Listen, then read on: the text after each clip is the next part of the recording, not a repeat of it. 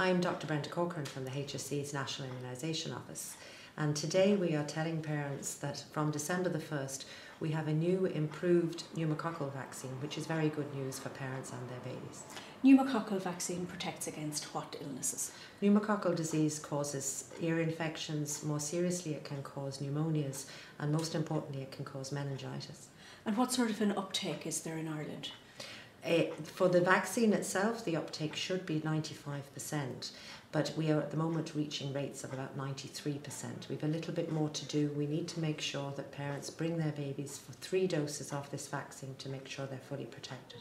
And if babies are already going through the vaccine schedule, where does the new version slot in? Babies are already receiving this vaccine at 2, 6 and 12 months. And have been doing so since the vaccine was introduced in September 2008.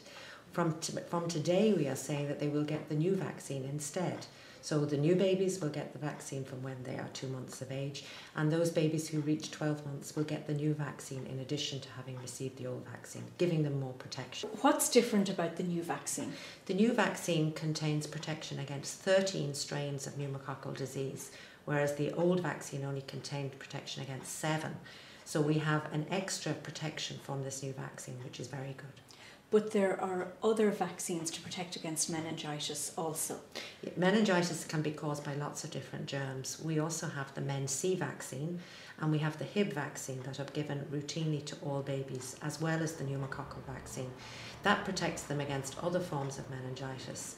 We don't have vaccines to protect fully against all forms of meningitis, so parents still need to be vigilant. The best advice for parents is to make sure their babies get all the vaccines that they should get at the correct times, and also to be vigilant if their baby is unwell, if they have any concerns, they should seek medical help. And after a baby has received a vaccine, what advice do you give to parents? After a baby receives any vaccine, most times there's no issues at all. Occasionally they may get a sore arm or be a little bit out of sorts, in which case the parents can give them some paracetamol or some ibuprofen. Most babies are perfectly okay after that, and it's a short-term issue. But again, if parents have any concerns, they should seek medical help. Dr. Brenda Corcoran, thank you very much. Thank you.